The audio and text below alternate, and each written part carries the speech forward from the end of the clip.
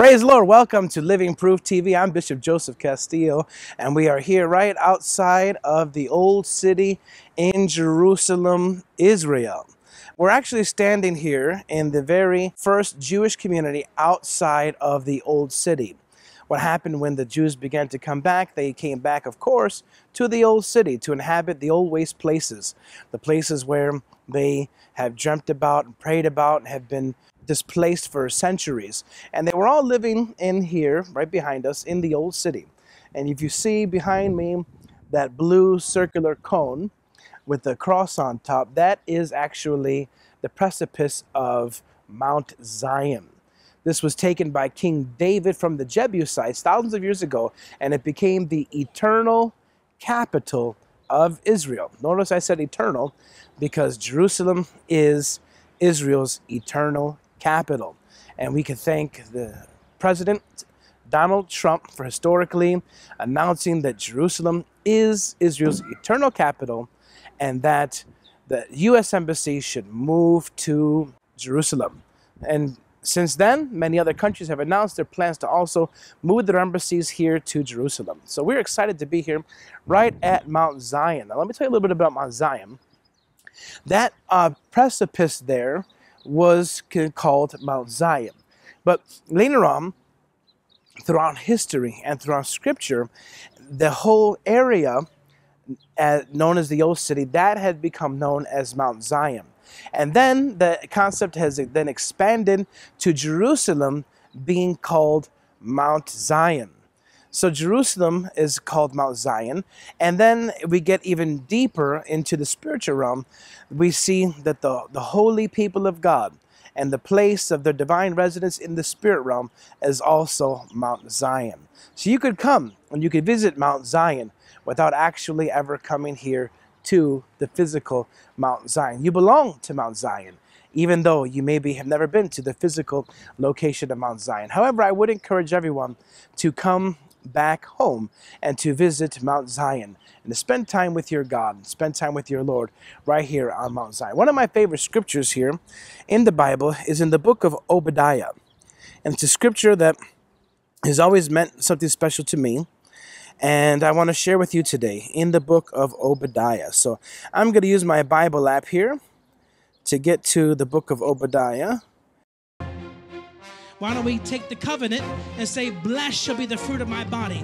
Blessed shall be my kids. Or instead of your kids running off on drugs and all kinds of stuff and the problems, declare the fruit of my body shall be blessed. Appropriate, my children shall be blessed. They're the fruit of my body and they have no choice to be blessed.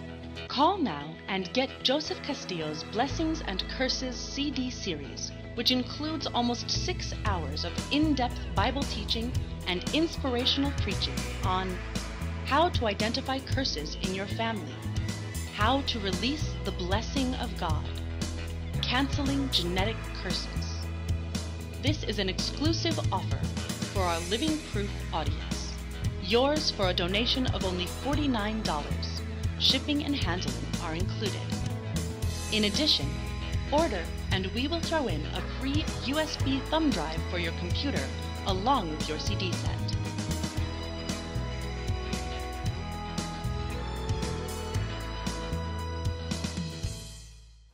We're going to look here at Obadiah. There's only one chapter, and we're going to look at verse 17.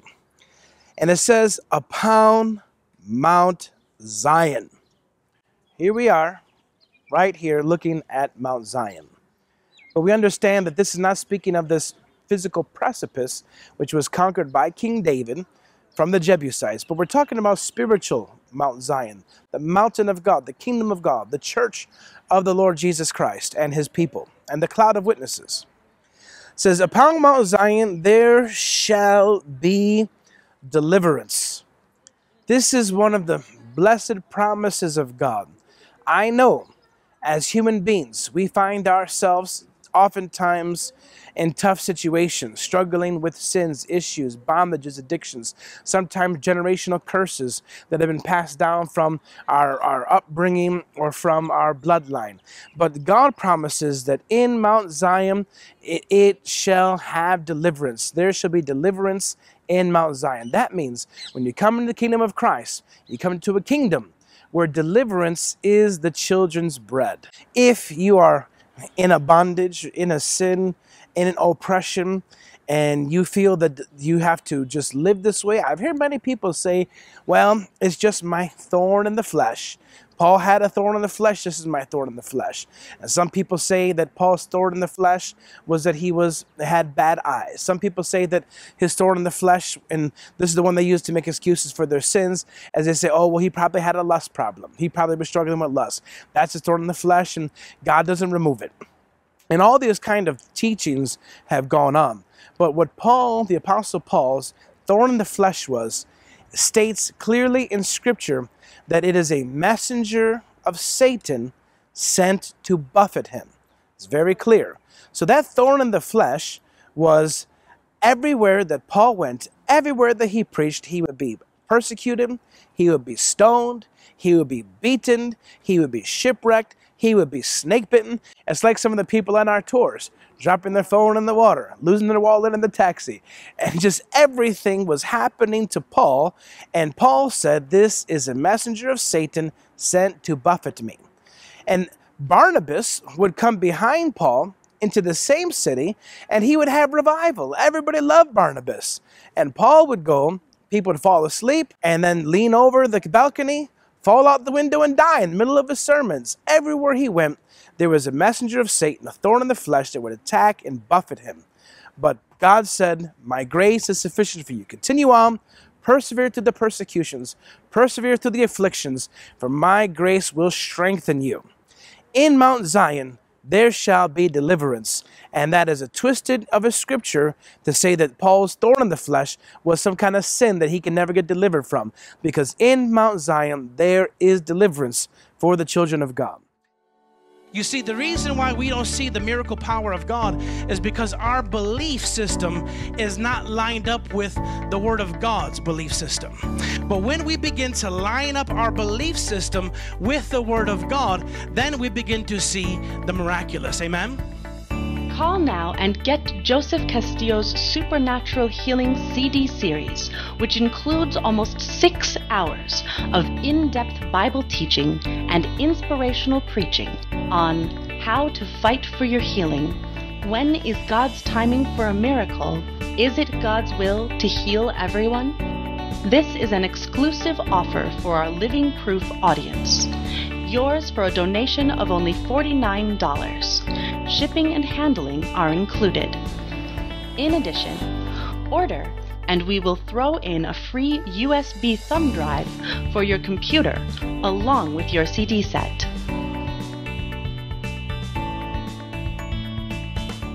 And he goes on here to say, there shall be holiness. Holiness and deliverance, we see, are tied, one in the same scripture. The reason why holiness and deliverance is tied is because you can't live holy if you're in bondage. And oftentimes we like to judge or criticize or look down on somebody because of their alcohol addiction, their cigarette addiction, their pornography addiction, or their lust addiction. I mean, some people, they have a spirit of whoredom. And they sleep around with all kinds of men or all kinds of women. And now with gender fluidity, they do both. And we look and judge them and condemn them. And we don't welcome them in the church or consider this person to be a bad wife or a bad husband. Listen, I've gotten calls after calls. Just the last year alone, I've gotten 2 good friends that have called me up and said, I've came home, caught my wife in adultery. Shocking, because this situation is a wife. But we know historically that men have also been caught in adulterous relationships. And we're quick to judge an adulterous woman and an adulterous man. Now, one of the guys, he left his wife because of it. The other guy decided to forgive his wife. And he prayed for her. And demons manifested, and she got deliverance. So she had an issue of whoredom, And she was sleeping around with many guys. There was photos and videos and all kinds of things he found. She was sleeping around with many guys. He had the right to put her away, just like the other guy I know put his wife away immediately, took his daughter and just left. However, this particular brother, he decided to have grace and mercy and understanding that his wife has a bondage, that she is not holy, and she has not hurt him intentionally or betrayed the marriage covenant intentionally, but she's been driven by bondage. She needs deliverance. So we have to understand that in order to walk in holiness, we have to have deliverance. Without deliverance, we cannot be holy, because in our love for God and our desire to be holy, our desire to be faithful to a mate, or our desire to be free from addictions and substance abuses, or our desire to be right before the Lord, is not going to overpower a bondage. So you have to have deliverance before you can have holiness. So if you are struggling with holiness, you might need to consider that you might need deliverance. Now, many Christians understand deliverance as being demon-possessed, and I'm demon-possessed and I need deliverance from the demon-possessed, and I'm a Christian, I don't believe I could be demon-possessed. Listen, a Christian, can they have a demon? That is the million-dollar question people have. Well, let me tell you, a Christian could have anything they want to have. If you want it, you can have it. And if you want to have sin in your life, and you want to have look at horoscopes and play with Ouija boards, and then you can have those demons if you want them. Now, the word possessed is what often confuses people, because we think of the word possessed meaning that the demons have total control of their body, life, and spirit forever. But you have to understand, the man that was demon-possessed in the Garden of Gardenia, he had a legion of demons. A Roman legion was 12,000 soldiers. So this guy had about 12,000 demons on the inside of him. Yet, the demons could not stop him from coming to Jesus, falling at his feet, and worshiping the Lord. So just because someone's demon-possessed doesn't mean they cannot go to church, cannot read the Bible, cannot pray. Because demons, even 12,000 demons, cannot stop your free will. Free will was a gift given to man. As when you yield to the demons, you allow them to take residence in your soul or in your body, in your life. So Christians can entertain and welcome demons in their soul, in their mind, in their heart, in their will, their emotions, in their physical bodies. And there is a need for deliverance in the Christian church. Now, people who always like to say demons can't have, Christians cannot have demons or whatever, I find it quite funny, because every demon I've ever encountered, every time I've ever had some demon speaking to me saying, my name is Beelzebub and you can't cast me out, and all these crazy encounters, they've only always happened in the church. It didn't happen in the bars, in the nightclubs, in the gay and lesbian communities when we go and evangelize at the LGBT parades. This has all happened in the church. So for people to think that Christians cannot have demons is very ignorant. The point is that if you have occult backgrounds, of wicked, lascivious sins in your background, or you after you got saved, you got involved with things like that, you could open the door for demons. Demons could come in, and they could build a nest, and they could fester, and that's why Christians need deliverance. And to walk in holiness, you need deliverance. And God promised that in Mount Zion, when you come into the kingdom of Christ, you're translated out of that old life, now you become a born-again Christian, that deliverance is the children's bread. There is deliverance upon Mount Zion. And then there shall be holiness. And the house of Jacob shall possess their possessions. Some people are still waiting for their financial breakthrough. Let me tell you, if God made you a millionaire and you got a lust issue, you'd live your life like Hugh Hefner. And you would forget about God, and you'd be a non-practicing, non-devout Christian, because you're feeding your lust problem. Because what happens is money magnifies you. If you are a generous person and I give you $1 million, that magnifies your generosity and you'll give to more. If you are an alcoholic and I give you $1 million, you'll drink yourself to death. It reminds me of one rapper that had an obesity issue. His name was Big Pun. And Big Pun sang the famous song, I Don't Want to Be a Player No More. And Big Pun, as he prospered and became wealthy, he ate himself to death. So you see, money will magnify who you are. And if you still need deliverance, if you're still in bondage and you're not walking in holiness, and then you begin to possess what God has put aside to bless you with, and you are not delivered, your blessing will become your destruction. So before the house of Jacob can possess their possessions, they have to be delivered so they can walk in holiness and so that they can have money versus money having them. It's okay to have money, but it's not okay for money to have control over you and to be the fuel that fuels your bondages and your iniquities and your sins. So if you want to walk in the possessions that God has promised, the house of Joseph and the house of Jacob, you need to get deliverance in your life so you can walk in holiness.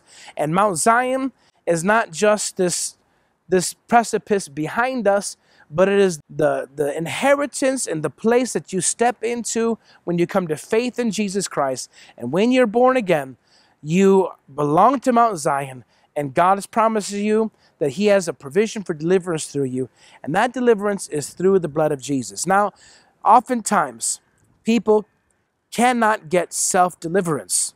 There is such thing as self-deliverance, and I'll give you a scripture for it. Jesus said that how can you cast the mote out of your brother's eye, or the splinter out of your brother's eye, if you have a beam in yours? Take that beam out of yours first, then help your brother. So that scripture says that you can take the beam out of your own eye. That's a scripture for self-deliverance. You can lay hands on yourself. You can break the power of the devil off yourself. But if you get to a certain degree of bondage, you need somebody's help. And especially if you're in the degree of demonic bondage where when you begin to pray, you fall asleep. You begin to read the Bible, you fall asleep. When you begin to pray, something takes over and you lose consciousness, you pass out, or you can't say the name of Jesus. At that point, then you need somebody to come alongside with authority and who knows who they are in Christ to help lead you and pray with you and help you together with your own will to get deliverance. Because it's important to understand you can't get deliverance when your will is yielded to the enemy even a little bit. You have to be 100% ready to give up that sin for God to deliver you. The reason why is because the devils will hold on to legalities. And if they know you like it, if they know you want it, they know you're just repenting because you feel guilty, but you still want to go back to that sin, they'll hold on to that. And regardless of what somebody prays, even if they cast the devil out, when that pastor leaves or that brother leaves, they'll come right back to you 15 minutes later with 7 friends, stronger and mightier than they were.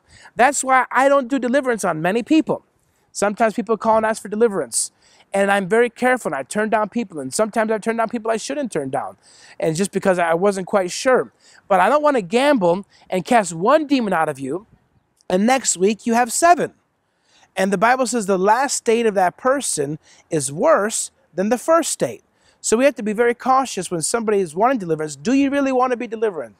Are you really to set this down? Are you really to pick up your cross and follow God? If so, then you can come and you can get 100% deliverance. If you're a homosexual, if you're a lesbian, if you're a drug addict, if you're a pedophile, God can give you 100% deliverance if you would be sick and tired of that sin and willing to give it up for Jesus Christ. I remember one famous pastor by the name of John Bevere. He was crying out to God for deliverance, and he went up for fasting and prayer. And during the fast, God said, I'm not going to deliver you because you still like it. As long as you like it, I will not set you free because you're holding on to it, not me. So God told John Bevere, I'm not going to deliver you until you are totally no longer take pleasure in this sin when you don't want it anymore. he had to come to the point where he had to hate his own sin. And when he hated it, and he was ready to give it up, and he no longer loved it, God was right there faithful to bring him deliverance, because it's his bread. That means it belongs to you. Deliverance belongs to you. If you're watching me today and you are struggling with an issue of your life, whether it's depression, cigarette addiction, homosexuality, LGBT, pedophilia, masturbation, or any other kind of alcoholism, and you're struggling with these things and you want deliverance, and you in your heart are tired of it, you no longer take pleasure in it, and you want to be holy, you want to take your bread, I want to pray for you today. Just close your eyes, and I want you to do this with me, and I want you to repent and renounce it and ask for deliverance. So you can pray after me and say, Jesus, I come to you right now. I confess my sin. I confess my idolatry in my sin. And I ask you to help me have no other gods before you. I surrender this to you. I no longer want to be in this bondage. And I thank you that in Mount Zion, in the kingdom of the Lord Jesus Christ, I have promised deliverance. And I ask you to deliver me now by the blood of the Lamb. Let it cleanse, wash, free me from every addiction in Jesus' name. Now you can lay your hands on your head or on your chest or your body, and I want you to say, in Jesus' name, I command the spirit of bondage and the spirit tied to my sin, come out and loose me now in Jesus' name. And Father, I thank you, who the Son sets free is free indeed. And I've been made free today in Jesus' name. Amen. Now I want you to don't go back to that sin anymore. I was delivered from cigarettes, totally delivered, didn't want it, but I went back and did it again out of habit, just habit, like, just out of habit. And then I got bound up again. So now that you have a feeling of freedom right now, some of you have felt the wind blow upon you, some of you have felt a heaviness come off you, you've been delivered. You're delivered right now. If you go back to it because you're bored or out of habit or someone stresses you out, you'll get back in that bondage again. So make a decision, like I did with cigarettes. I'll never borrow any, and I'll never buy any. If you don't borrow any, you don't buy any. If it's alcohol, don't borrow any, don't buy any. Or if it's pornography, don't go to any pornographic websites, don't look. Make a decision that you won't open the door, and you will stay free, because deliverance is your bread. And now you can walk in holiness.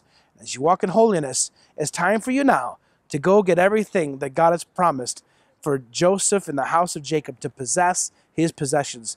That's you. You are the house of Joseph. You are the inheritance of Jacob, Abraham, Isaac, and Jacob. You belong to Mount Zion, the kingdom of God. And it's time for you to get everything God has for you.